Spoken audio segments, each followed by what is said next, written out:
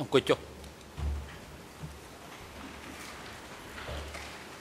អង្គជំរះប្រកាសបន្តកិច្ចដំណើរការនៃពីសកម្មការនិងផ្ដល់វិធានការជូនទៅក្រមវិទ្យាការពីក្តីលោកនួនជាដើម្បីមានឱកាសបន្តការតាំងធនធាននេះដល់ចំពោះសាក់សីរូបនេះហើយបន្តមកគឺនឹងដល់ពេលនឹងប្រកួតវិទ្យាការជូនទៅក្រមវិទ្យាការពីក្តីលោកខៀវសុផនសូមជឿមក Thank you, Mr. President. I only have very few questions. Mr. Witness, before the break, you have testified that you never met Nguyen Chi in person. Have you ever heard him speak in a meeting?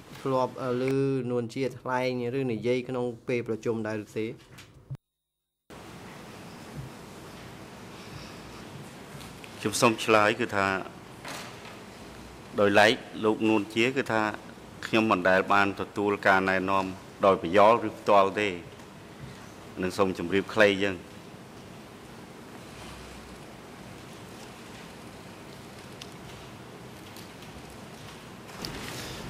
I understand, but maybe you've heard him speaking on, for instance, political education sessions where lots of other cadres or commanders were present.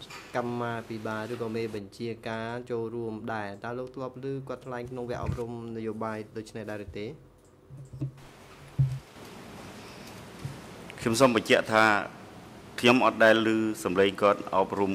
តាមវគ្គនយោបាយទេឮតែបន្តពីមេរបស់ខ្ញុំ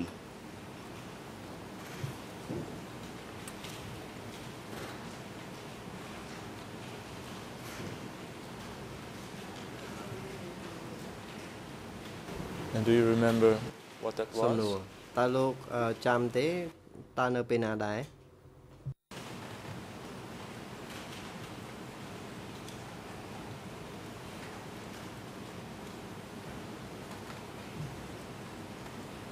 នៅពេលកំឡុងឆ្នាំ76 77 78ដែលវៀតណាមនិង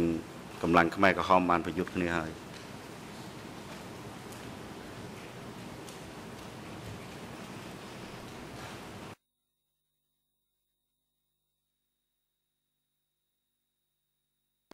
But my question to you, Mr. Witness, was what your colleague told you that he had heard Nguyen Chi say during his political education meeting.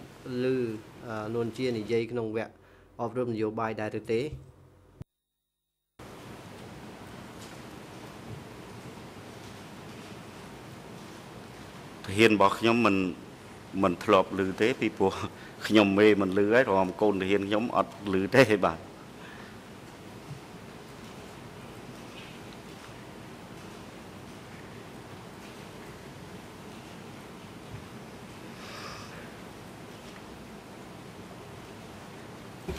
Last question, Mr. Witness.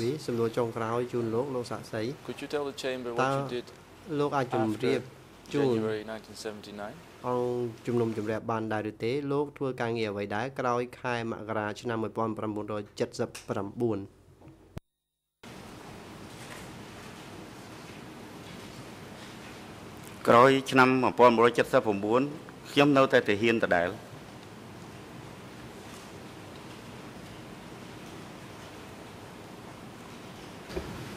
Until when did you remain a soldier? តើលោកធ្វើជាទាហាននេះរហូតមកដល់ពេលណាដែរ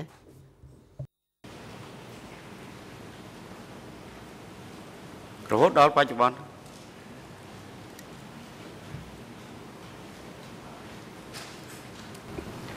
Just to be clear, did you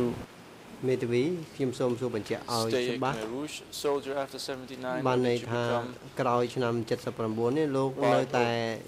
ជាទាហានខ្មែរក្រហមឬក៏លោកបានធ្វើការងារជាទាហានរបស់ខាងរដ្ឋាភិបាលវិញខ្ញុំបានធ្វើជាទាហានខ្មែរក្រហមរហូតដល់មាននយោបាយឈ្នះរបស់សម្ដេចហ៊ុនសែនបាន នៅបន្តមកទៅហ៊ានរហូតដល់ថ្ងៃទៀត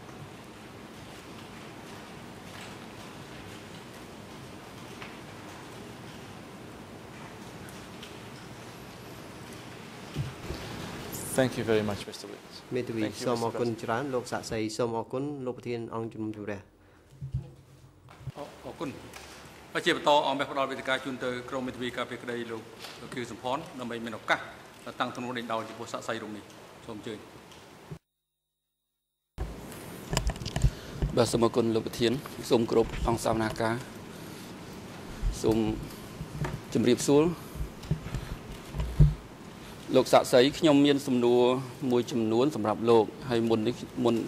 បន្ទាប់ពីនេះខ្ញុំសូមណែនាំខ្លួនខ្ញុំឈ្មោះគង់សំអនជាមេធាវីរបស់លោកខៀវសំផនសំណួររបស់ខ្ញុំជាដំបូងទាក់ទងនឹងប្រវត្តិរូបរបស់លោកខ្ញុំចង់ឲ្យលោកបញ្ជាក់អំពីឋានៈរបស់លោកនៅក្នុងសម័យតស៊ូក៏ដូចជាក្នុងរបបកម្ពុជាប្រជាធិបតេយ្យដែលខ្ញុំមានឃើញនៅក្នុងឯកសារ E3 លើ419នៅក្នុងសំណួរទី1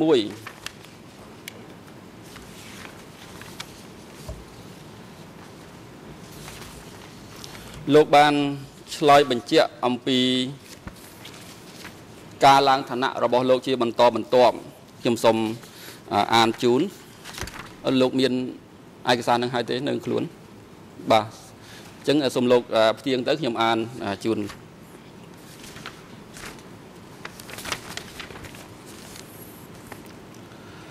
សំណួរសួរឲ្យលោករៀបរាប់អំពីប្រវត្តិតខ្លួនមុនថ្ងៃ17មេសា1975ហើយខ្ញុំសូមរំលងនៅទំព័រទី2នេះចូលក្នុងទំព័រទី3នៃឯកសារនេះនៅក្នុងសំណួរទី1ខ្ញុំសូមដកស្រង់ខ្ញុំធ្វើជាយោធាស្រុករហូតដល់ថ្ងៃទី28ខែ7ឆ្នាំ1971ខ្ញុំបានធ្វើជាយុទ្ធជននៅថ្នាក់យោធាខេត្តក្រោមការគ្រប់គ្រងរបស់សោមស្លាប់ក្នុងវងកញ្ចក់ដែលជាគណៈតំបន់13ខណ្ឌមេកងអនុសេនាធំរបស់ខ្ញុំឈ្មោះសឿនក្នុងវងកញ្ចក់ស្លាប់ខណ្ឌនៅថ្ងៃ23ខែ3ឆ្នាំ1972ខ្ញុំបានក្លាយជាមេបញ្ជាការអនុសេនាតូចនៃកងអនុសេនាធំ14ក្រោមការគ្រប់គ្រងរបស់សៀនដដែលខណ្ឌអនុសេនាតូចរបស់ខ្ញុំនេះជាកងពិសេសក្រោមការគ្រប់គ្រងរបស់តំបន់13ខណ្ឌនៅខែ12ឆ្នាំ1974ខ្ញុំធ្វើជាប្រធានវីរៈសេនាតូចលេខ203ចំណុះកងពលតូចលេខ2ប្រចាំភូមិភាគនិរដីខណ្ឌនៅខែ10ឆ្នាំ1976ខ្ញុំបានក្លាយជាប្រធានវីរៈសេនាធំលេខ12ចំណុះកងពលតូចលេខ2ដដែលជាដំបូងខ្ញុំចង់សួរបញ្ជាក់លោកអំពីពាក្យមួយដែលលោកប្រើថាខ្ញុំបានធ្វើជាយុទ្ធជននៅថ្នាក់យោធាខេត្តខ្ញុំសូមឲ្យលោកបញ្ជាក់ថាតើនៅពេលនោះគេប្រើរចនាសម្ព័ន្ធថ្នាក់យោធាខេត្តដូចនេះឬមួយក៏នេះជាការយល់ច្រឡំយ៉ាងម៉េចសូមលោកជួយបញ្ជាក់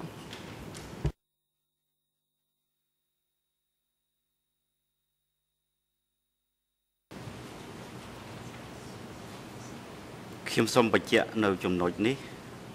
អាចអ្នកស៊ើបអង្កេតបែកខុសឬយ៉ាងណាទេប៉ុន្តែខ្ញុំចាំខ្លួនខ្ញុំបានថា70មកខ្ញុំចូលធ្វើតបហើយបានឡើងមកយោធាស្រុករបស់ខេត្តយោធាស្រុកបន្ទាប់ពីឡើងយោធាស្រុកមកខ្ញុំឡើងមកយោធាខេត្តពេលនោះគឺថាខ្ញុំមានឋានៈជាកងអនុសេនាតូចរួចស្រេចហើយឡើងមកយោធាខេត្តនេះអញ្ចឹងខ្ញុំយល់ឃើញថាឯកសារនេះអាចច្រឡំមិនមែនយុទ្ធជនទេបាទខ្ញុំធ្វើជាអនុសេនាតូចរួចស្រេចមកហើយសូមបញ្ជាក់អញ្ចឹងបាទ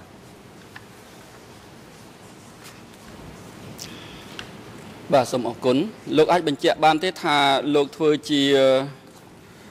ប្រធានអនុសេនាតូចនៅយោធាខេត្តហ្នឹងនៅឆ្នាំណាដែរ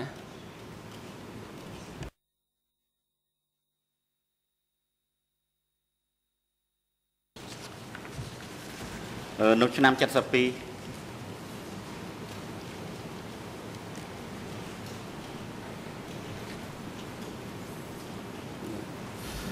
បាទសូមអរគុណអញ្ចឹងនៅឆ្នាំ72នេះបើគិតពីធិរៈវេលាដែលលោកបានបម្រើការជាយោធាលោកអាចបញ្ជាក់បានទេថាបានប្រមាណឆ្នាំហើយរហូតដល់ឆ្នាំ72ដែលលោកឡើងជាមេបញ្ជាការអនុសេនាតូច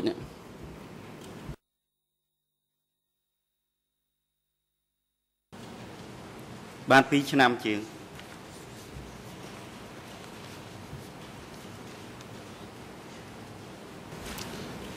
បាទសូមអរគុណខ្ញុំសូមត្រឡប់ទៅក្រោយបន្តិចមុននឹងលោកមកដល់ដែលថាលោកមកធ្វើជាមេបញ្ជាការអនុសេនាតូចយោធាខេត្តតើមុននឹងលោកនៅក្នុងអង្គភាពណាមុននឹងលោកមកដល់ខេត្តខ្ញុំបានបញ្ជាក់រួចហើយថាជាដំបូងខ្ញុំចូលជាឆ្លប់ឃុំអង្គតសោមស្រុកត្រាំកក់បានមករយៈពេលខ្លីខ្ញុំឡើងមកយោធាស្រុក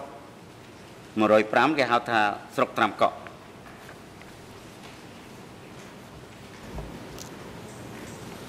បាទសូមអរគុណគឺនៅក្នុងអង្គភាពស្រុកយោធាស្រុក105នោះលោកមានឋានៈជាអីចុងក្រោយគេបំផុតហ្នឹង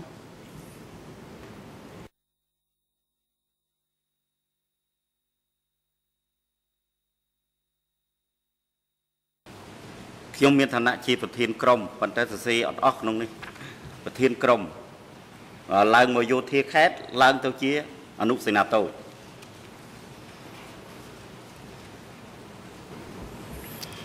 បាទសូមអរគុណខ្ញុំសូមសួរបន្ត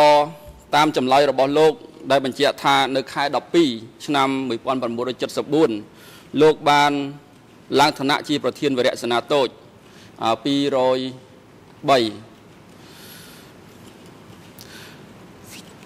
តើចំណុចនេះត្រឹមត្រូវទេលោកអាចបញ្ជាក់បានទេថ្ងៃខែដែលបានកំណត់នេះចំណុចនេះត្រឹមត្រូវបាទសូមអរគុណ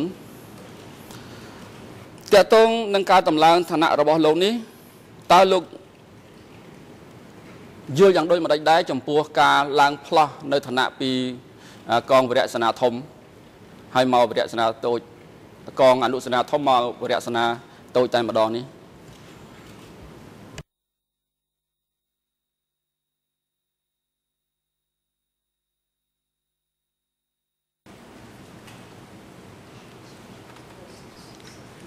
សូមបញ្ជាក់ជូនថាចំណុចនេះក៏រំលងមកឃ្លាទៀតត្រង់ថាខ្ញុំមកយោធាខេត្តហើយបានคลายខ្លួនទៅជាអនុសេនាតូចហើយដល់ខ្ញុំឡើងមករៀបឡើងមកកាន់វរៈសេនាតូចនេះខ្ញុំជាប្រធានអនុសេនាធំរួចហើយប៉ុន្តែក្នុងឯកសារនេះសរសេរអត់អស់មកអញ្ចឹងបានថាឋានៈរបស់លោកមិនមានឡើងរំលងទេគឺលោកឡើងតាមឋានានុក្រមមកអនុសេនាធំដែរប៉ុន្តែมันបានរៀបរាប់លម្អិតនៅក្នុងនេះក្នុងឯកសារនេះបាទឯកសារគឺថាសរសេរអត់អស់ប៉ុន្តែការពិតខ្ញុំសូមជម្រាបថាខ្ញុំធ្វើយោធានេះខ្ញុំអត់មានផ្លោះទេតាំងពីធ្វើមេពួកបានន័យថាគ្រប់គ្រង3នាក់បន្ទាប់មកប្រធានក្រុមនឹងបានន័យថា12នាក់បន្ទាប់មកអនុសេនាតូច36នាក់បន្ទាប់មកអនុសេនាធំដែលមានគ្នាជាង100នាក់ហើយបន្ទាប់មកទៀតបានមកវរៈសេនាតូចគឺឡើងតាមឋានានុក្រមបាទសូមអរគុណឥឡូវខ្ញុំសូម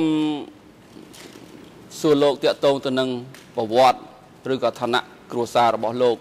នៅមុនរំដោះ1975វិញតើលោកមានវណ្ណៈភាពជាអ្វីដែរនៅក្នុងសម័យមុនកម្ពុជាប្រជាធិបតេយ្យ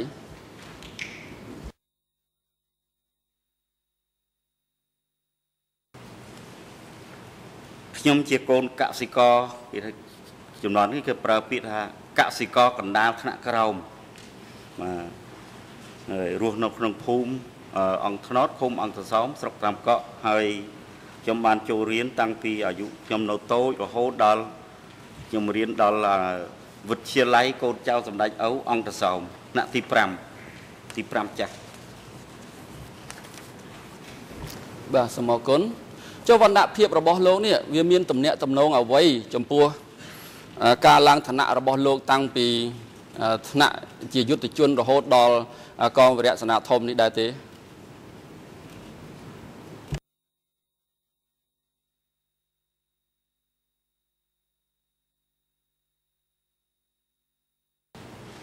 ខ្ញុំសូមបញ្ជាក់ជូនអង្គជំនុំជម្រះថាការឡើងឋានៈតាមឋានានុក្រមហើយឡើងបើយើងមើលតាមនេះឡើងរបៀបរហ័សដែរក្នុងលក្ខណៈសម្បត្តិរបស់កងទ័ពពេលនោះគឺថាទី1ក្លាហានទី2រស់នៅល្អត្រឹមត្រូវទី3ចេះជួយបម្រើប្រជាពលរដ្ឋហើយចំណុច3នេះខ្ញុំធ្វើបានល្អអញ្ចឹងឋានៈរបស់ខ្ញុំឡើងលឿន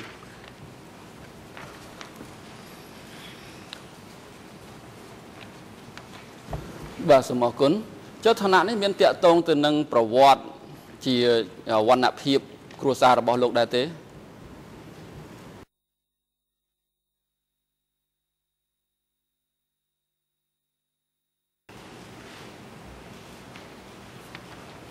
ប្រវត្តិនេះក៏តាក់ទងនឹងវណ្ណភាពរបស់ខ្ញុំដែរពីព្រោះសម័យនោះគេជ្រើសរើសដែលធ្វើជាមេទ័ពក្តីធ្វើជាមូលដ្ឋានក្តីគឺថាគេជ្រើសរើសយកកសិករក្រឬកសិករកណ្ដាលថ្នាក់ក្រោមដែលមានជីវភាពខ្វះខាត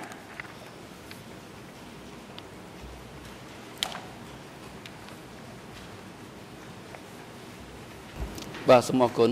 មានឥទ្ធិពលអីផ្សេងទៀតទេដែលអាចធ្វើឲ្យលោកឡើងឋានៈក្រៅពីចំណុចដែលលោកបានរៀបរាប់បាញ់មិញនេះ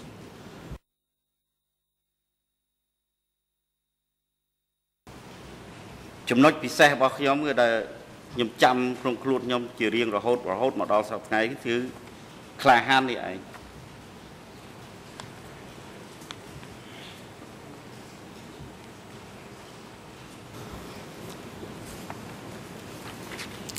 បាទសូមអរគុណតាក់ទងទៅនឹងឯកសារដដែលគឺ E3 លើ419ត្រង់សំណួរចម្លើយលេខ5ខ្ញុំសូមអានរំលងពីកថាខណ្ឌបាន3បន្ទាត់ចុះពីឆ្លើយលេខ5មកឆ5មកបាទខ្ញុំសូមអានជូនក្នុងការប្រជុំនោះតាមកបាននិយាយអំពីសំទោសខ្ញុំសូមជម្រាបនៅសំណួរសួរថាតាមឯកសារ IENG លេខ00 19 44 62បានបញ្ជាក់ថាយោធានៃភូមិភាគនិរតីបានចូលរួមក្នុងប្រតិបត្តិការបោះសម្អាតកម្មាភិបាលនៅភូមិភាគបូព៌ាក្នុងចន្លោះឆ្នាំ1977ឆ្នាំ1978ខណ្ឌសូមលោកបញ្ជាក់អំពីហេតុការណ៍នេះឲ្យបានច្បាស់លាស់តាមការដឹងរបស់លោកខ្ញុំសូមអានជូនចំណុចដែលខ្ញុំត្រូវលើកជាប់ពាក្យព័ន្ធនេះដូចខ្ញុំបានជម្រាបជូនបាញ់មិញសូមអានជូនក្នុងការប្រជុំនោះតាមកបាននិយាយអំពីទី1គឺការរៀបចំកម្លាំងបញ្ជូនទៅភូមិភាគបូព៌ាដើម្បីទប់ទល់ជាមួយវៀតណាមដែលវាយចូលកម្ពុជាទី2គឺដើម្បីរៀបចំកម្លាំងបន្ថែមបញ្ចូលទៅបង្គ្រប់កម្លាំងចាស់ដែលបានដកយកទៅភូមិភាគបូព៌ាតាំងពីមុនដែលខ្ញុំបានដឹងអំពីផែនការដកកម្លាំងទៅលើកមុននោះតែខ្ញុំមិនបានដឹងអំពីផែនការដកកម្លាំងទៅលើកមុននោះទេពីព្រោះខ្ញុំមិនបានចូលរួមប្រជុំនៅក្នុងចំណុចនេះខ្ញុំចង់សួរបញ្ជាក់លោកក្នុងរវាងឆ្នាំ1977អំពីការវិលុកចូលកម្ពុជារបស់កងទ័ពវៀតណាមខ្ញុំសូមសួរថាតើលោកបានដឹងពីស្ថានភាពឬក៏ទ្រង់ទ្រាយនៃការវាយលុកនោះយ៉ាងដូចម្តេចដែរជាលក្ខណៈទូទៅហើយបន្តមកខ្ញុំនឹងសួរលម្អិតបន្ថែមទៀត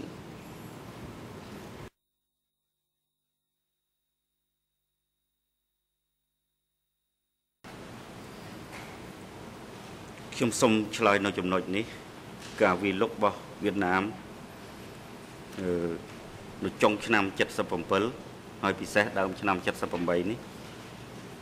មានលក្ខណៈទ្រង់ទ្រីធំបាទនិយាយរួមនៅខេត្តស្វាយរៀងនេះគឺកម្លាំងវៀតណាមចេញតាមច្រកព្រំដែនគ្រប់កន្លែងទាំងអស់បាទអញ្ចឹងរហូតកាន់កាប់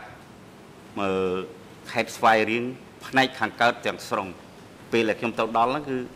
កម្លាំងវៀតណាមកាន់កាប់ផ្នែកខាងកើតនៃខេត្តស្វាយរៀងទាំងស្រុងមានស្រុកប្រសូតស្រុកអូរៀងអូបាទស្រុកចន្ទ្រាណាអានេះសូមជម្រាបគឺថារូបភាពនេះវាទ្រង់ទ្រីធំអញ្ចឹងបានលោកបានបញ្ជាក់បាញ់មិញថាមានការប្រជុំនៅផ្ទះតាមុកនេះទិសដៅសំខាន់គឺរៀបចំកម្លាំងបន្ថែមទៅទប់ទល់វៀតណាមនៅកន្លែងនោះឯង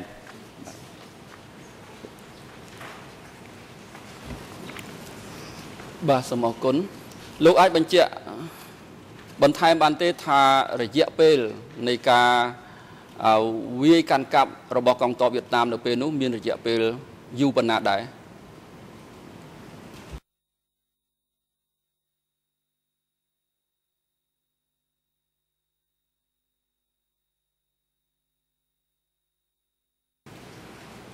ខ្ញុំសូមឆ្លើយឲ្យបញ្ជាក់ថាដែលខ្ញុំបានលើកឡើងបាញ់មិញថាវៀតណាមពេលដែលខ្ញុំទៅនឹងវៀតណាមកាន់កាប់ផ្នែកខាងកើតនៃខេត្តស្វាយរៀងអស់ហើយអញ្ចឹងការប្រយុទ្ធគ្នានេះគឺប្រយុទ្ធរហូតអញ្ចឹងមករហូតដល់ខ្ញុំត្រូវរបួសធ្ងន់នៅដើមឆ្នាំ78នៅភូមិប្រសូតជាប់នឹងផ្លូវលេខ1គូស្វាយរៀងតិចទៅខ្ញុំត្រូវអាស្ពានហ្នឹងត្រូវរបួសធ្ងន់ហើយអញ្ចឹងខ្ញុំទៅសម្រាប់ពេលរយៈពេល3ខែអញ្ចឹងវាអស់3ខែពេលខ្ញុំត្រឡប់មកវិញវៀតណាមមកកាន់កាប់ដល់ស្វាយរៀងហួសស្វាយរៀងហ្នឹងបាទហើយចេះតែប្រយុទ្ធមកប្រយុទ្ធរហូតអញ្ចឹងមកខាងខ្ញុំចេះដកមកដករហូតព្រោះកម្លាំងវាចាញ់ព្រៀបខាងវៀតណាមយើងដកមករហូតហើយអត់មានណាអញ្ចឹងកម្លាំងវាត្រូវបាត់បង់ដោយវៀតណាមចាប់ដោយស្លាប់ឬគឺអង្គភាពដែលឈរនៅតាមព្រំបន្ទល់វៀតណាមខេត្តស្វាយរៀងដែលមាន5កងពលហ្នឹងស្ទើរតែបាត់បង់ទាំងអស់ស្ទើរនឹងបាត់បង់ទាំងអស់ហើយចេះតែថយមករហូតមកទល់គ្នានឹងផ្លូវលេខ5នេះបាទនឹងសូមជម្រាបយ៉ាងសូមទោសលោកបញ្ជាក់ផ្លូវលេខ5នៅឯណាផ្លូវអីផ្លូវលេខ5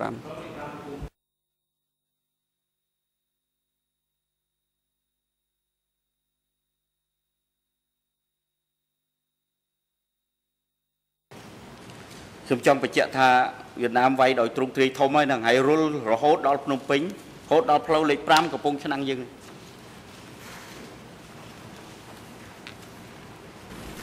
បាទសូមអរគុណអញ្ចឹងខ្ញុំសូមបញ្ជាក់ឡើងវិញតាំងពីឆ្នាំ1977រហូតដល់លោកនិយាយថាវាយដល់ភ្នំពេញនិងផ្លូវជាតិលេខ5កំពង់ឆ្នាំងនេះលោកសម្ដៅនៅពេលណាដែរ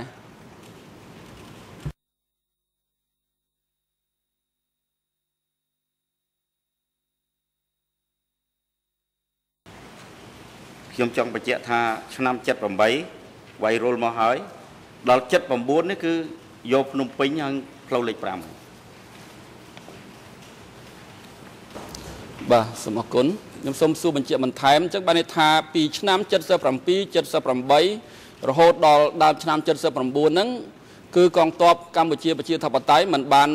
វាយដេញកងទ័ពវៀតណាមដែលចូលលុកលុយកម្ពុជានៅពេលនោះចេញទៅវិញទេរហូតមកដល់កងទ័ពវៀតណាមទទួលបានជ័យជំនះទាំងស្រុងតើអញ្ចឹងត្រឹមត្រូវទេ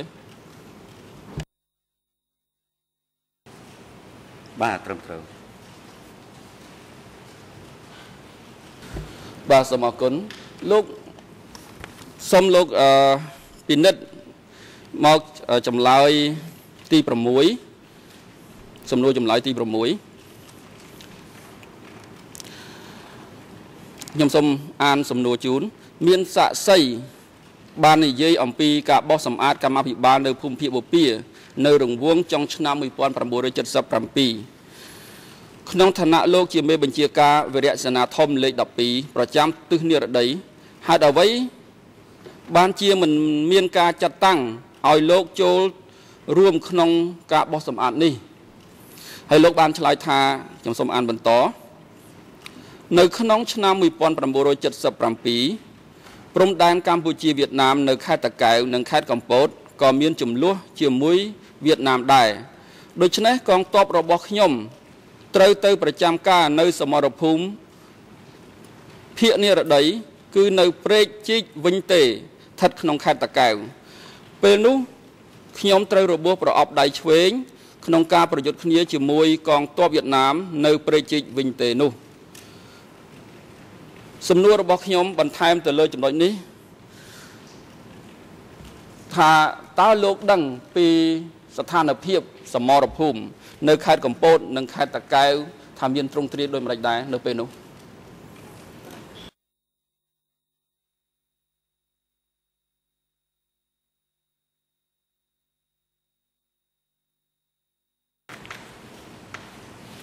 ខ្ញុំសូមបញ្ជាក់ថា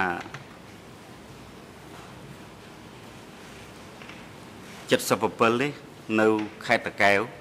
និងខេត្តកំពតក៏មានការប្រយុទ្ធគ្នាតាំងតែងដែរហើយពាក់កណ្ដាល77ហ្នឹងកងទ័ពវៀតណាមរលដល់ជិតខេត្តតាកែវប៉ុន្តែត្រូវកម្លាំង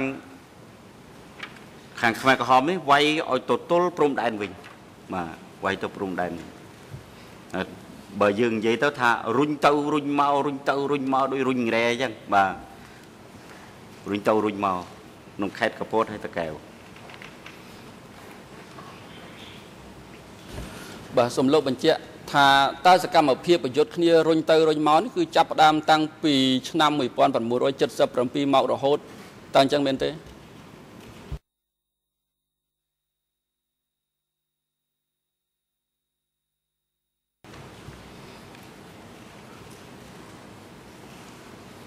ការប្រយុទ្ធនេះគឺថារុញគ្នាទៅរុញមក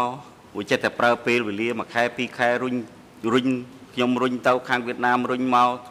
និយាយរុញទៅរុញមកហ្នឹងប្រើពេលវេលាយូរណាស់ការប្រយុទ្ធគ្នារហូតដូចស្វ័យរៀងយ៉ាងដែរបាទដូចស្វ័យរៀងបាទសូមអរគុណខ្ញុំសូមបន្តទៅឯកសារដដែលហ្នឹងក្នុងសំណួរទី10សំណួរចម្លើយទី10ខ្ញុំសូមអានសំណួរដែលគេសួរលោកថាសូមលោករៀបរាប់លម្អិតអំពីរចនាសម្ព័ន្ធគ្រប់គ្រងនិងដឹកនាំនៃតំបន់13ស្រុកត្រាំកក់ខេត្តតាកែវហើយលោកបានឆ្លើយថាខ្ញុំសូមអានជូនឈ្មោះសោមស្លាប់គឺជាលេខាតំបន់13ស្រុកត្រាំកក់មានឈ្មោះថាស្រុក105ដែលមានគណៈស្រុកឈ្មោះញេវខ្ញុំមិនដឹងថាសោមនិងញេវជាមនុស្សមកពីណាទេគ្រាន់តែដឹងថាគាត់ជាអតីតអ្នកតស៊ូតាំងពីសម័យមុនឆ្នាំ1970ខ្ញុំមិនដឹងច្បាស់លាស់អំពីរចនាសម្ព័ន្ធដឹកនាំផ្នែកស៊ីវិលនោះទេព្រោះខ្ញុំនៅខាងយោធា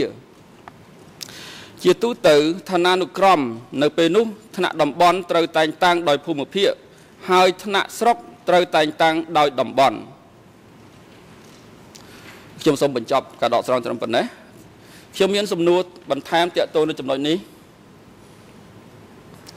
ចំពោះកថាខណ្ឌចុងក្រោយដែលលោកបញ្ជាក់ថាថ្នាក់តំបន់តែងតាំងដោយភូមិភាគហើយថ្នាក់ស្រុកត្រូវតែងតាំងដោយតំបន់តើចំណុចនេះលោកដឹងពីការអនុវត្តជាក់ស្ដែងនៅក្នុងតំបន់និងភូមិភាគរបស់លោកឬមួយក៏លោកដឹងជាលក្ខណៈទូទៅថាគេអនុវត្តនៅទូទាំងប្រទេសដូចនេះ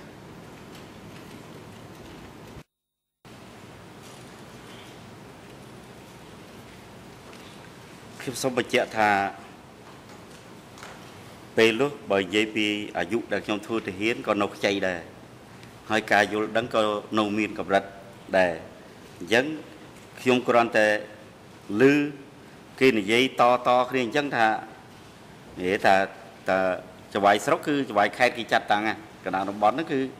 ចាត់តាំងគណៈស្រុកបាទ កាន់តែលឺចឹងប៉ុន្តែរូបមន្តខេត្តផ្សេងទៀតតំបន់ផ្សេងទៀតខ្ញុំអត់បានដឹងដែរ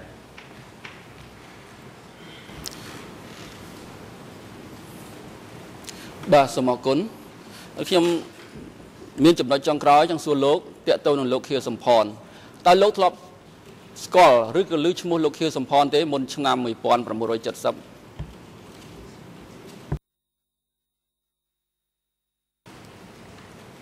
ខ្ញុំ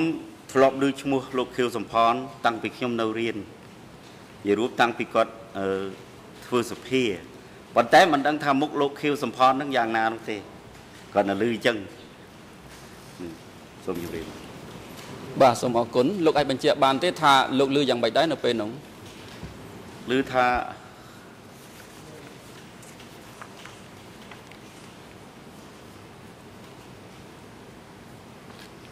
គាត់ជាតំណាងរាស្ត្រហើយជិះតកង់កាចាស់អីចឹងបាទនៅសិស្សតូចៗដែរឮតែគេនិយាយប្រោកប្រាជ្ញគ្នាហើយសើចចឹងបាទតែច្បាស់លាស់មិនច្បាស់លាស់ទេ បាទសូមអរគុណចុះក្រោយឆ្នាំ 1970 រហូតមកដល់ឆ្នាំ 75 បាទថ្ងៃ 17 មេសា 1975 តើលោកបានឮឬក៏បានដឹងពីលោកខៀវសំផនយ៉ាងម៉េចដែរអំពីទូនីតិឬក៏ការងាររបស់លោក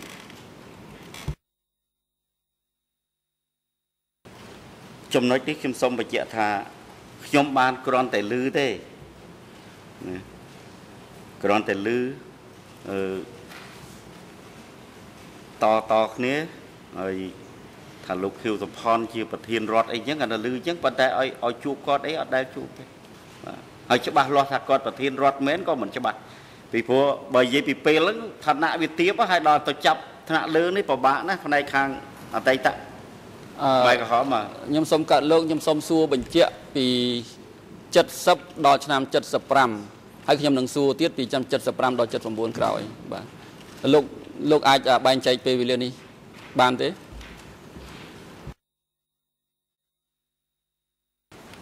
ខ្ញុំអាចបែងចែកពេលវេលានេះបានត្រង់ថាពីឆ្នាំ 70 មក 75 ខ្ញុំឮតែឈ្មោះទេអត់ដែលឃើញទេបាទសូមជម្រាបយ៉ាងបាទសូមអរគុណចុះក្នុងសម័យកម្ពុជាប្រជាធិបតេយ្យលោកបានឮអំពីលោកខៀវសំផនយ៉ាងដូចម្តេចដែរ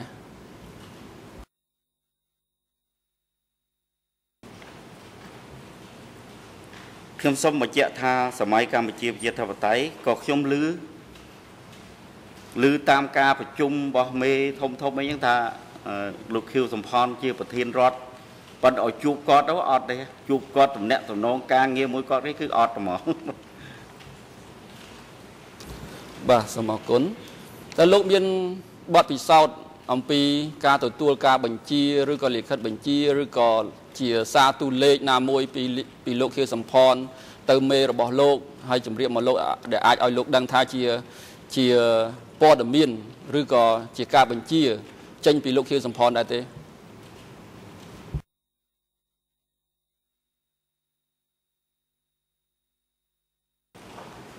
ខ្ញុំសូមបញ្ជាក់បញ្ហានេះឲ្យច្បាស់ថាចំពោះលោកខៀវសំផនតាក់ទងនឹងបញ្ជាទាហានឬក៏ថាអប់រំទាហានបញ្ជាទាហានគឺថាខាងខ្ញុំមិនដែលទទួលសោះ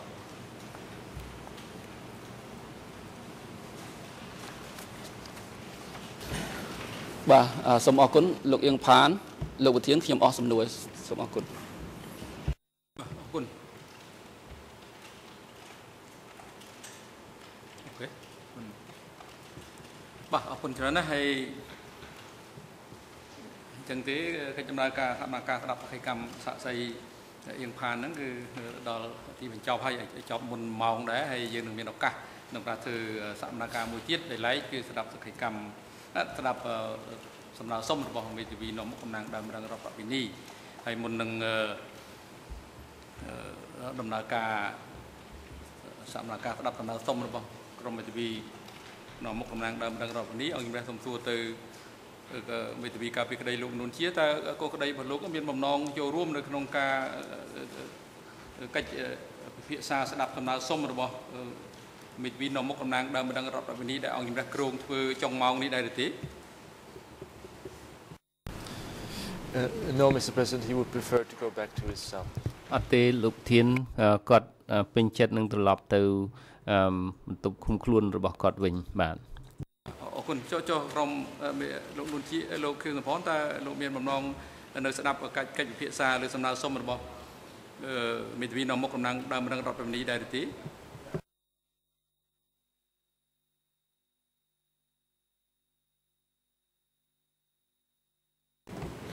Non, Monsieur le Président, il en va de même pour Monsieur Phan, qui souhaite, si vous l'autorisez, rejoindre sa cellule.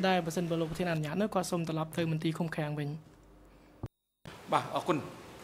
លោកអៀងផានការស្ដាប់តក្កកម្មរបស់លោករហូតដល់ពេលនេះបានចប់ហើយវត្តមានរបស់លោកនៅអង្គជំរះវិសាមញ្ញក្នុងតុលាការកម្ពុជានេះលែងមានភាពចាំបាច់ទៀតហើយអង្គជំរះសូមអរគុណចំពោះលោកដែលបានលះបង់ពេលវេលាដ៏មានតម្លៃអញ្ជើញមកដល់តក្កកម្មចំពោះមុខអង្គជំរះតាត្បូងរយៈពេល1ថ្ងៃកន្លងមកនេះដោយភាពអត់ធ្មត់ខិតខំប្រឹងប្រែងអស់ពីសមត្ថភាពនិងលទ្ធភាពរបស់ខ្លួនសក្ខីកម្មរបស់លោកនឹងអាចរួមភាគទានក្នុងការស្វែងរកការពិតនៃរឿងក្តីនេះសូមជូនពរលោកមានសុខភាពល្អជួបតែតំណាងល្អបានទឹកដីសុខក្តីចម្រើននិងធ្វើដំណើរវិលត្រឡប់ទៅវិញប្រកបដោយសុវត្ថិភាពហើយលោកអាចចាក់ចេញត្រឡប់ទៅវិញបានហើយលោកមេធាវីមុំរដ្ឋាដែលជាមេធាវីប្រឹក្សាស័ក្តិសិទ្ធិដូចគ្នាក៏អាចត្រឡប់ទៅវិញបានដែរមន្ត្រីរដ្ឋបាលតុលាការសម្របសម្រួលជាមួយនឹងមន្ត្រីនៃអង្គភាពគាំពារស័ក្តិសិទ្ធិនិងអ្នកជំនាញក្នុងការបញ្ជូនលោកអៀងផាន់ត្រឡប់ទៅកាន់គោលដៅណាដែលគាត់មានបំណងចង់ទៅឬក៏ទៅកាន់លំនៅឋានរបស់គាត់វិញបានហើយហើយអង្គជំរះប្រកបឲ្យអនុរិយមន្ត្រីឃុំឃាំងនាំខ្លួនលោកនួនជានិងលោកខៀវសំផនត្រឡប់ទៅកាន់មន្ត្រីឃុំឃាំងនៃអវតកវិញចុះហើយនឹងឲ្យនាំខ្លួនពួកគាត់នៅពីរូបត្រឡប់មកកាន់ចូលរួមក្នុងសកម្មភាពនេះវិញនៅព្រឹកថ្ងៃស្អែកឲ្យបានមុនម៉ោង 9 ដែលឡៃលោកនួនជាប្រកបឲ្យនាំខ្លួនគាត់មកនៅត្រឹមបន្ទប់ឃុំខ្លួនមួយនៅក្រោមសាលសកម្មភាពនេះដែលរៀបចំនៅឧបករណ៍សោះទោះសម្រាប់គាត់អាចចូលរួមនឹងតាមដានដំណើរការសកម្មភាពពីចម្ងាយលោកអៀងផាននិងលោកមេធាវីអាចអញ្ជើញទៅបានហើយជឿចុះ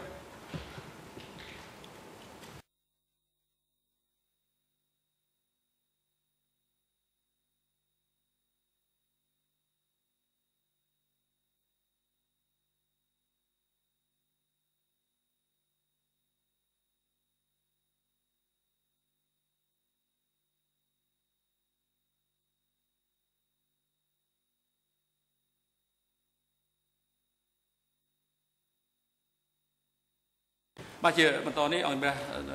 ធ្វើសម្ដែងការដែលឡែកមួយស្ដាប់នៅសំណើសុំរបស់សហមេធាវីនាំមុខតំណាងដើមរដ្ឋវិនីដែលបានធ្វើសំណើមានបំណងធ្វើសំណើមកអង្គជំនុំជម្រះតុលាការត្បូងនៅក្នុងបញ្ហាមួយចំនួនហើយដើម្បីបញ្ជាក់បញ្ហាដែលបានស្នើឡើងនេះឲ្យបានច្បាស់លាស់មុននឹងផ្ដល់វិធីការជូនទៅក្រមមេធាវីនាំមុខតំណាងដើមរដ្ឋវិនីបង្ហាញលើកឡើងនៅសំណើនិងបង្ហាញពីហេតុផលទាំងឡាយដើម្បីគ្រប់គ្រងនៅសំណើរបស់ខ្លួននោះគឺជំរះសូមផ្ដល់វិធីការជូនទៅលោកស្រីក្រមស៊ីវិលខាត់ដៃដើម្បីបញ្ជាក់លើសំណើមួយដែលមានការពាក់ព័ន្ធនឹងសំណើដែលបានផ្ញើមកមន្ត្រីច្បាប់ជាន់ខ្ពស់តាមរយៈអ៊ីមែលកន្លងមកនេះដោយក្រមមេធាវីនាំមុខតំណាងដើមរដ្ឋវិនីសូមអញ្ជើញលោកស្រីក្រមស៊ីវិលខាត់ដៃ ជាក្រុមខាត់រ៉ៃសូមអរគុណលោកប្រធានដោយដែលលោកប្រធានបានចង្អុលបង្ហាញហើយសេចក្តីសន្តានតលមាត់តាក់ទងទៅតែនឹងបញ្ហាថាតើភាគី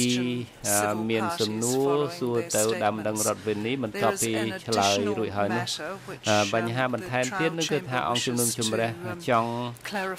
បំភ្លឺហើយនឹងចង់កែតម្រូវនៅដែលថាជូនដំណឹងដល់ភាគីថាដើមដំណឹងរដ្ឋវិនីដែលចង់កោះហៅ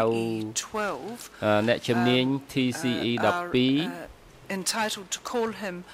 មានសិទ្ធិនឹងអញ្ជើញគាត់ក៏ហៅគាត់នៅថ្ងៃទី5ខែមិថុនាដែលផ្ដល់ពេលទុកថ្ងៃច័ន្ទ27ខែឧសភាដែលយើងបានគ្រោងនឹងក៏ហៅអញ្ជើញគាត់មកនោះ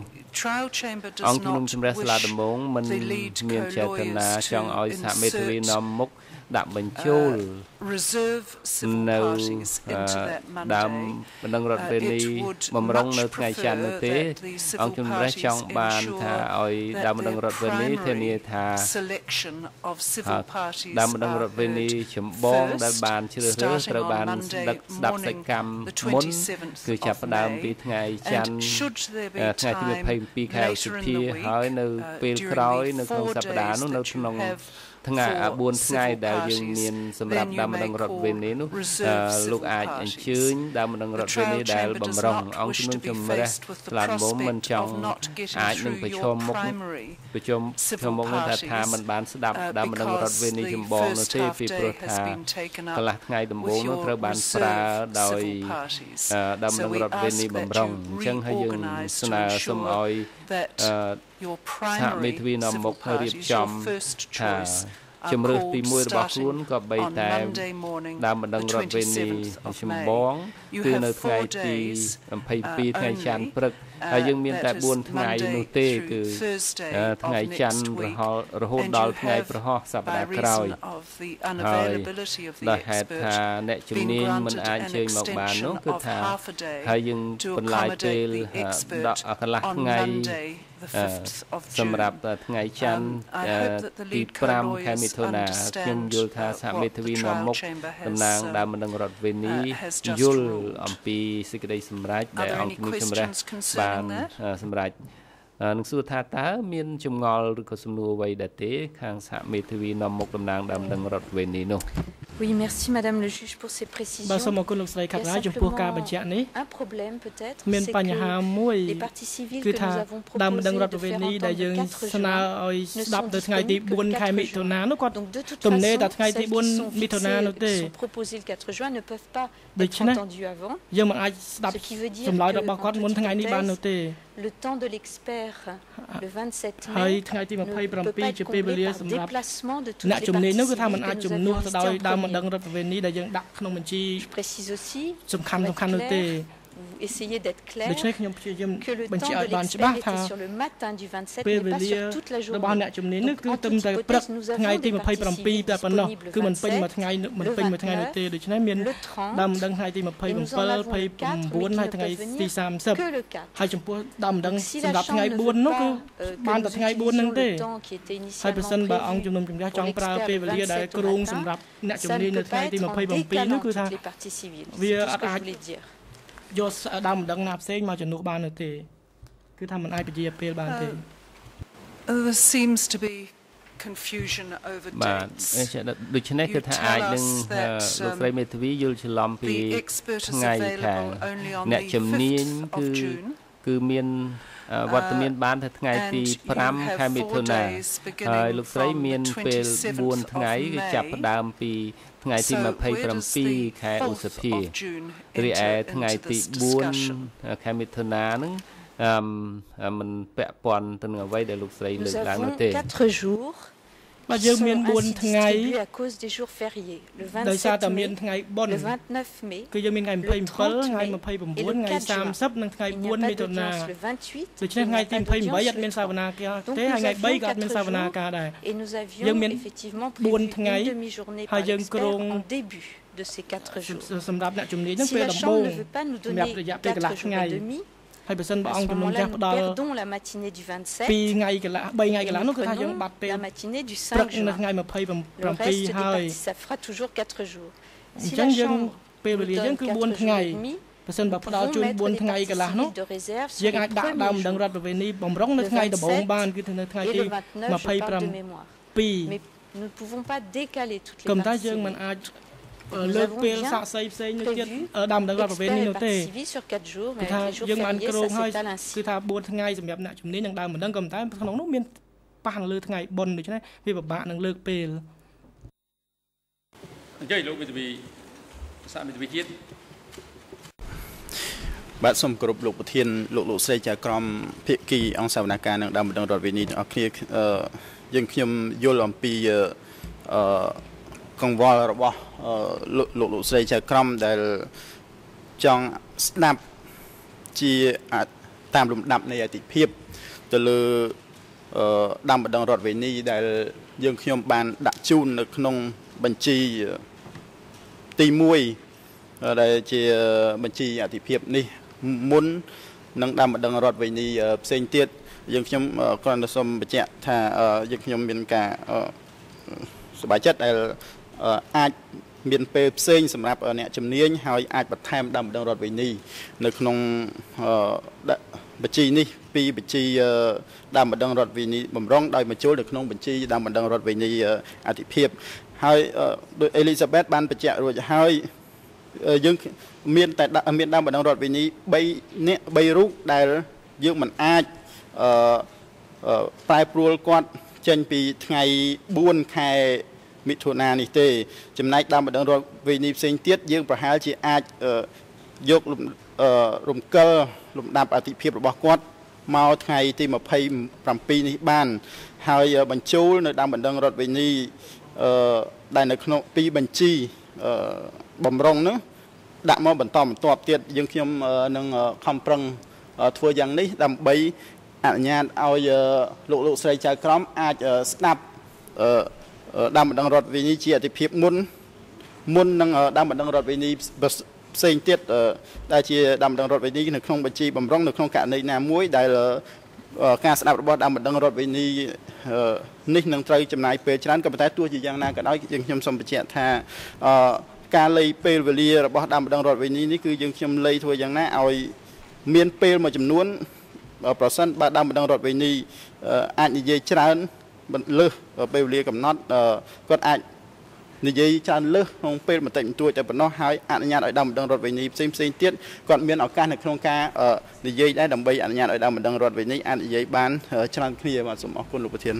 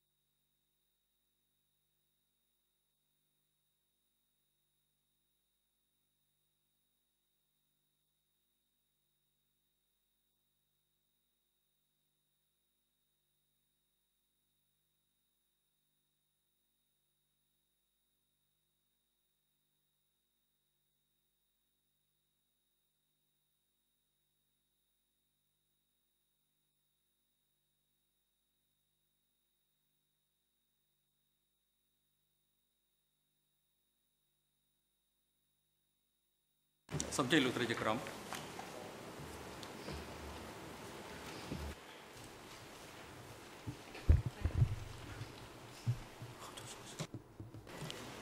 Thank you, President. សូមអរគុណលោកប្រធានអង្គជំនុំជម្រះនឹងអនុញ្ញាតឲ្យមាន4ថ្ងៃសម្រាប់ដើមបណ្ដឹងរដ្ឋវិនីគឺថ្ងៃទី27ដល់ថ្ងៃទី29ហើយថ្ងៃ and the civil parties can be allocated as the lead co-lawyers choose. An additional half day will be allocated on the 5th of June for the expert. The civil party lead co-lawyers need to be clear that no extensions will be granted, and that should the chamber decide to, after hearing submissions, to allow the other parties the opportunity to question the civil parties, you will simply have to readjust your schedule of civil parties. Is that clear now? តម្រូវកាលវិភាគរបស់ខ្លួនទៅតាមនោះតើលោកស្រីមេធាវីសហមេធាវីនាំមុខជ្រាបដែរទេ You look as if you didn't understand me. បាទមើលទៅហាក់ដូចជាលោកស្រីសហមេធាវីនាំមុខដូចជាមិនទាន់យល់បាទ4ថ្ងៃសម្រាប់ដើមម្ដងរដ្ឋវេនេះកន្លះថ្ងៃសម្រាប់អ្នកជំនាញដោយមិនគិតថាតើអង្គជំនុំជម្រះសម្រាប់បន្ទាប់ពីស្ដាប់សារណារួចហើយដើម្បីអនុញ្ញាតឲ្យភាគីសួរសំណួរទៅដើមម្ដងរដ្ឋវេនោះទេនេះគឺពេលវេលាសរុបដែលអនុញ្ញាតឲ្យត្រឹមនឹងគឺមិនបន្ថែមពេលវេលាអ្វីទៀតទេតើលោកស្រីសហមេធាវីនាំមុខជ្រាបហើយឬនៅពេលនេះ Oui, madame, nous avons très bien compris et nous remercions la Chambre pour cette demi-journée supplémentaire. En ce qui concerne le questionnement, nous avions d'ailleurs calculé le temps de partie civile en fonction de ce questionnement, donc je pense qu'il n'y a pas de souci. Merci.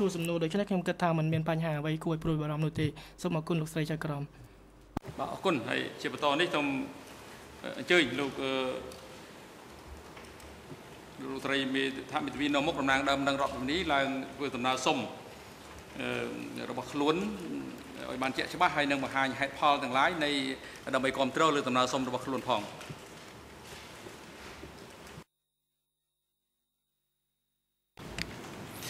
បាទសូមគ្រប់លោកស្រីចៅក្រមនៅក្នុង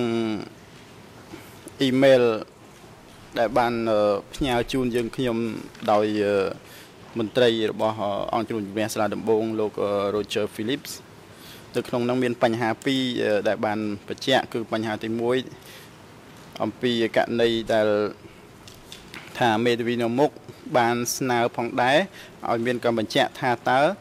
អង្គសាវនាការនឹងអនុញ្ញាតឲ្យមន្ត្រីខាងតំណាងដើមម្ដងតំណាងសហប្រញ្ញាហើយនឹងខាងមេធាវីជនជាប់ចោតសួរទៅលើដើមម្ដងរដ្ឋវិញនេះដែលបានផ្ដល់សក្ខីកម្មទៅលើជាក់ស្នាក់កម្មនៅក្នុងពេលសវនកម្មលើសក្ខីកម្មដែរទេលើជាក់ស្នាក់កម្មដែរទេទី2គឺនិយាយថាដើមម្ដងរដ្ឋវិញនេះក៏ស្នើផងដែរថាអង្គសវនកម្មស្ដាប់ចេស្តនកម្មមកការសេចក្តីថ្លែងការណ៍អំពីចេស្តនកម្មរបស់ដើមម្ដងរដ្ឋវិញនេះហើយអនុញ្ញាតឲ្យដើមម្ដងរដ្ឋវិញនេះចេញសិនមុននឹងអនុញ្ញាតឲ្យភាគីផ្សេងទៀតធ្វើការអធិប្បាយពាក់ព័ន្ធទៅនឹងចេស្តនកម្មរបស់ដើមម្ដងរដ្ឋវិញនេះចំពោះចំណុចទី1យើងខ្ញុំនឹងមិនធ្វើការអធិប្បាយអ្វីវែងទេហើយប្រហែលជាលោកស្រី Elizabeth Siminofor នឹងបញ្ជាក់អំពីករណីនេះក៏តែទោះជាយ៉ាងណាក៏ដោយក៏ខ្ញុំយល់ថាទុកជូនអង្គសវនកម្មសម្រាប់ថាតើអនុញ្ញាតឬក៏មិនអនុញ្ញាតឲ្យភាគីនៅក្នុងការសួរសំណួរទៅលើដើមម្ដងរដ្ឋវិញនេះហើយលោកស្រី Elizabeth នឹងបញ្ជាក់បន្ថែមអំពីបញ្ហានេះចំពោះចំណុចទី2ដែលពាក់ព័ន្ធទៅនឹងការអត្ថាធិប្បាយអំពីសេចក្តីថ្លែងការណ៍ទៅលើចេស្តនកម្មនេះយើងខ្ញុំសារណាជាតមត់របស់យើងខ្ញុំគឺថាវាជាឱកាសដែលទុកឲ្យដើមម្ដងរដ្ឋវិញនេះនៅក្នុងការលើកឡើងអំពីចេស្តនកម្មរបស់គាត់មិនត្រឹមតែនៅក្នុងសំណុំរឿង002/01ទេគឺនៅក្នុងសំណុំរឿងនៅក្នុងរឿងបញ្ហាអ្វីដែលគាត់បាត់បង់ឈឺចាប់នៅក្នុងសម័យខ្មែរក្រហមទាំងមូលនេះជាឱកាសមួយល្អសម្រាប់ដើមម្ដងរដ្ឋវិញនេះនៅក្នុងការនិយាយចេញអំពីអ្វីខ្លះដែលគាត់បានទទួលរងនៅក្នុងសម័យខ្មែរក្រហមហើយសម្រាប់ទាំងជនរងគ្រោះសម្រាប់តែអន្តរជាតិអង្គការសហជីវជាតិលើអំពីបញ្ហានេះហើយមិនត្រូវ ទៅយកចិត្តទុកដាក់អំពីបញ្ហានេះដើម្បីទប់ស្កាត់កុំឲ្យបញ្ហានេះកើតឡើងដល់ក្រោយទៀតហើយក៏ដូចជាអ្នកផ្សេងទៀតកុំឲ្យប្រព្រឹត្តអំពើបែបនេះទៅលើជនរងគ្រោះដែរហើយចំពោះបញ្ហាជាសនកម្មដែលដើមម្ដងរដ្ឋវិនីនឹងទទួលរងការលើកឡើងអំពីជាសនកម្មនេះគឺក៏អនុញ្ញាតឲ្យដើមម្ដងរដ្ឋវិនីលើកឡើងអំពីអ្វីខ្លះដែលគាត់បានខូចខាតជាពិសេសពាក់ព័ន្ធទៅនឹងសំណុំរឿង002 លើ 01 នេះដើម្បីឲ្យជាការគ្រប់គ្រងទៅដល់ការស្នើសុំរបស់គាត់នៅក្នុងការស្នើសុំសំណងរបស់គាត់ដែរហើយក៏បញ្ជាក់បន្ថែមទៅលើកម្រិតធ្ងន់ធ្ងរនៃឧក្រិដ្ឋកម្មដែលបានកើតឡើងដែរហើយចំណុចមួយទៀតដែលខ្ញុំចង់បញ្ជាក់គឺថាការស្នើសុំការលើកឡើងអំពីសេចក្តីថ្លែងការណ៍នេះក៏ចូលរួមនៅក្នុងការផ្សះផ្សាជាតិកាលណាដើមម្ដងរដ្ឋវិនីបាននិយាយហើយពួកគាត់នឹងអាចធូរស្បើយនៅក្នុងចិត្តរបស់គាត់ហើយក៏ជនរងគ្រោះផ្សេងទៀតក៏បានធូរស្បើយនៅក្នុងចិត្តហើយក៏យល់ថាតុលាការនេះកំពុងតែរកយុត្តិធម៌ដល់គាត់ហើយគាត់មានការស្ងប់ចិត្តដែរក៏ប៉ុន្តែទន្ទឹមនឹងការលើកឡើងអំពីការបាត់បង់ការខូចខាតនិងការឈឺចាប់របស់គាត់យើងខ្ញុំក៏បានធ្លាប់ស្នើសុំលោកស្រីចៅក្រមរួចហើយពីមុនថានៅពេលដែលមុននឹងអនុញ្ញាតឲ្យភាគីលើកអំពីការអធិប្បាយណាមួយទៅលើអ្វីដែលដើមម្ដងរដ្ឋវិនីបាននិយាយក្នុងនាមជាជាសនកម្មនេះគឺសូមឲ្យដើមម្ដងរដ្ឋវិនីចេញពីបន្ទប់សវនាការសិនដើម្បីកុំឲ្យគាត់ស្ដាប់នៅការអធិប្បាយដោយសារការអធិប្បាយមួយចំនួនអាចធ្វើឲ្យមានការប៉ះពាល់ផ្នែកផ្លូវចិត្តដល់ដើមម្ដងរដ្ឋវិនីហើយវានឹងមិនចូលរួមនៅក្នុងការជួយឲ្យគាត់ធូរស្បើយនៅក្នុងចិត្តទេហើយក៏អាចផ្ទុយទៅវិញនឹងមានផលប៉ះពាល់ផ្សេងទៀតដែលធ្វើឲ្យគាត់មានការឈឺចាប់ឡើងវិញជាការពិតយើងខ្ញុំយល់ថាដើមម្ដងជនជាប់ចោតមេធាវីរបស់គាត់មានសិទ្ធិនៅក្នុងការធ្វើការកត់សម្គាល់ក៏ប៉ុន្តែដើម្បីប៉ះពាល់នឹងផលជៀសវាងនៅផលវិបាកណាមួយដែលលោកមេធាវីនិយាយឲ្យបានច្បាស់លាស់ឲ្យខ្លីទៅបានហើយមេធាវីដូចជាបានប្រាប់ហើយថាមានតែ10នាទីទេហើយតាមការនិយាយមិញដូចច្រើនហើយនៅមេធាវីជាអន្តរជាតិមួយទៀតហើយនៅភាគីពាក់ព័ន្ធទៀតដាក់បញ្ហារួចលោកដាក់បញ្ហាមកអង្គជំរះដាក់បញ្ហាទៅវិញហើយសូមឲ្យលោកលើកនាទី1បញ្ហាសំណើសុំវាសុំអីខ្លះហេតុអីបានជាសុំដូចនេះនេះជាការបង្ហាញហេតុដើម្បីគ្រប់គ្រងសំណើសុំដើម្បីភាគីពាក់ព័ន្ធផ្សេងទៀតគេស្ដាប់ហើយនឹងលើកឡើងជាជំទាស់ឬក៏គ្រប់គ្រងហើយដូចជាយូរហើយពេលវេលាអត់បានជម្រាបថា10មីនិតសម្រាប់និយាយហើយឥឡូវនៅមេធាវីអន្តរជាតិទៀតលោកត្រូវការពេលវេលាប្រហែលក្នុងការនិយាយបញ្ហានេះហើយជៀសវាងការនិយាយចាតាចោះថាឡើងដូចនេះបាទសូមអរគុណលោកប្រធានខ្ញុំត្រូវការតែ1នាទីទៀតទេបញ្ហាគឺឆ្លើយឲ្យខ្លីគឺដើម្បីជៀសវាងការប៉ះពាល់ទៅលើដើមម្ដងរដ្ឋវិនីដែលគាត់ទៅតែធ្វើសក្ខីកម្មដូច្នេះផលប៉ះពាល់នេះអាចធ្វើឲ្យគាត់មានផលវិបាកផ្លូវចិត្តមួយដែលមិនអាចទទួលយកបានហើយដើម្បីទប់ស្កាត់ផលប៉ះពាល់នេះអញ្ចឹងខ្ញុំស្នើសុំថាឲ្យដើមម្ដងរដ្ឋវិនីគាត់ចេញពីសាលសវនាការមុននឹងភាគីដទៃទៀតធ្វើការអធិប្បាយទៅលើអ្វីដែលគាត់បានលើកឡើងនៅក្នុងនាមជាជាសនកម្មឬក៏ជាការប៉ះពាល់ការឈឺចាប់សូមអរគុណលោកប្រធានហើយខ្ញុំសូមអនុញ្ញាតលោកប្រធានផ្ដល់នីតិឲ្យសហការីរបស់ខ្ញុំលើកបន្តសូមអរគុណ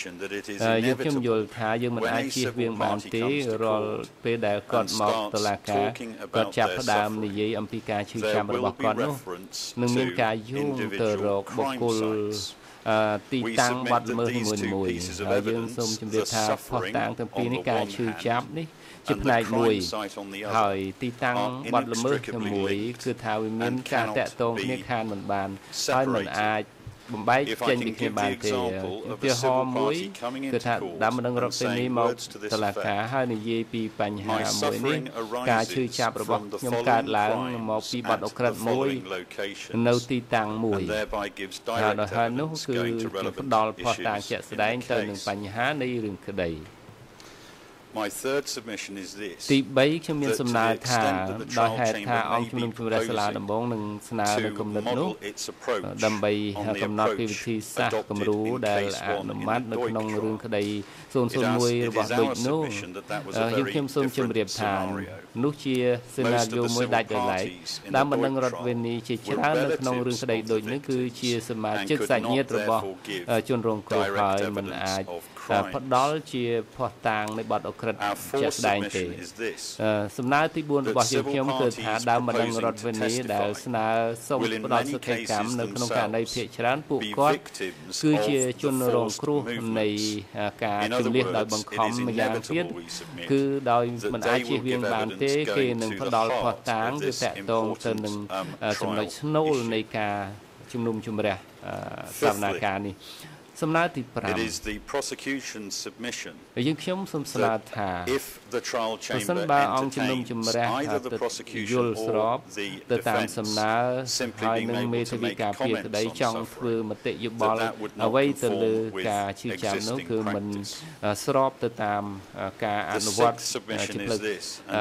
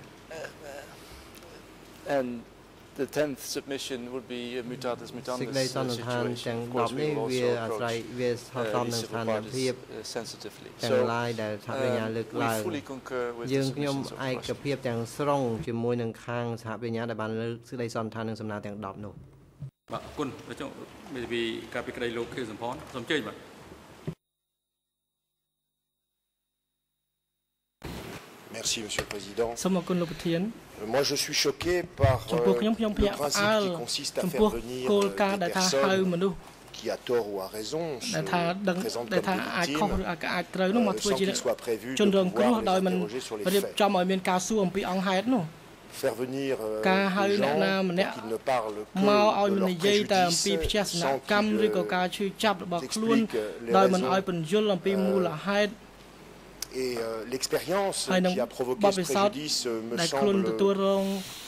inhabituel et incongru dans le cadre d'un procès. Peut-être que ça correspond à l'image que se font certains de la nécessité d'une réconciliation nationale.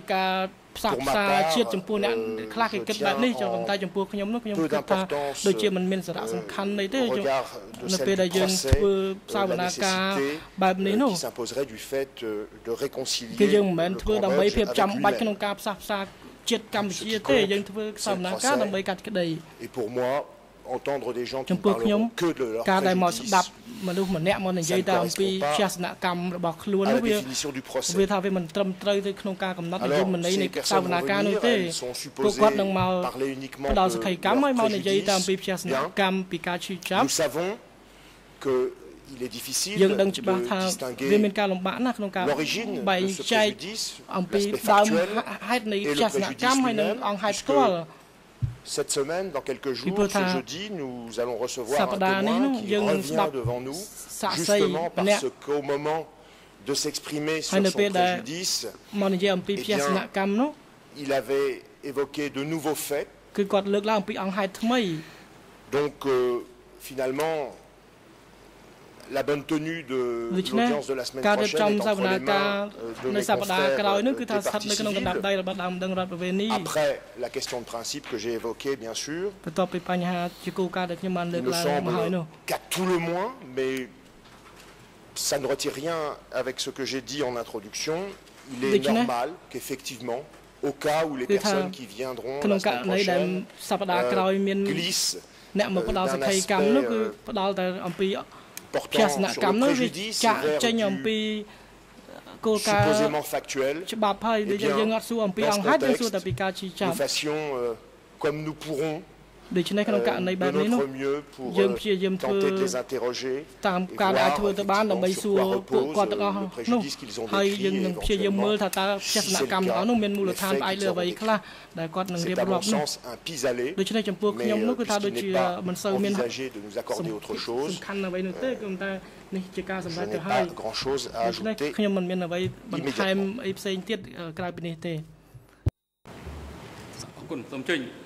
សហមេធាវីនៅមុខកំណែងដើមរងរដ្ឋវិនីអន្តរជាតិ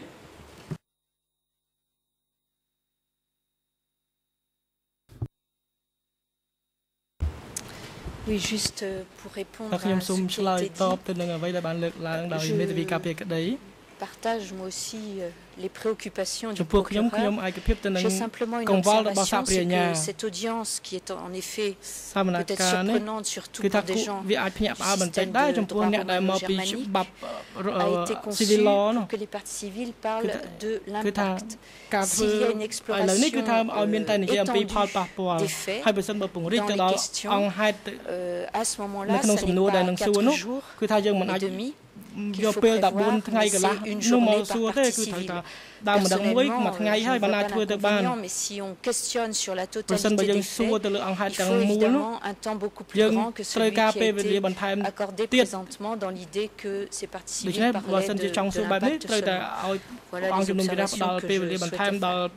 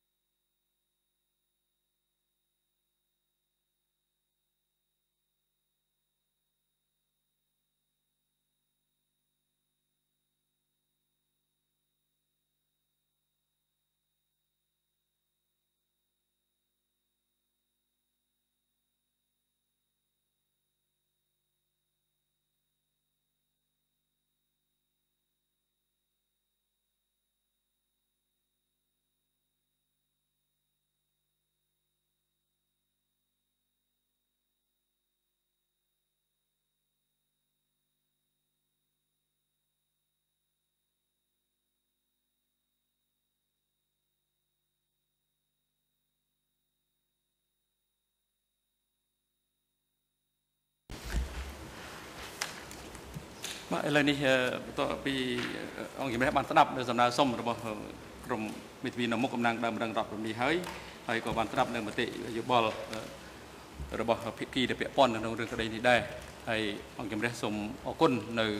មតិយោបល់របស់ភាគីទាំងអស់ដែលបានលើកឡើងជុំវិញបញ្ហានៅសំណើសុំរបស់ក្រុមមេធាវីការពារក្រុមមេធាវីនៅមុខតំណាងដើមរដ្ឋរំនេះទៅលើនីតិវិធីនៃការស្ដាប់នៅ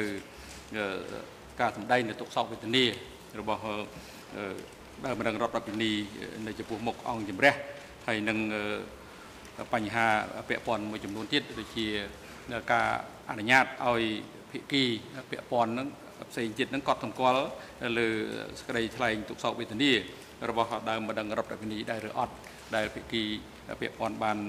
លើកឡើងនេះគឺអង្គជំរះសូមអរគុណហើយអង្គជំរះសូមជម្រាបថាបញ្ហានេះអង្គជំរះនឹងលើកយកទៅពិនិត្យពិចារណាហើយនឹងសម្រេចនៅពេលឆាប់នៅខាងមុខនេះ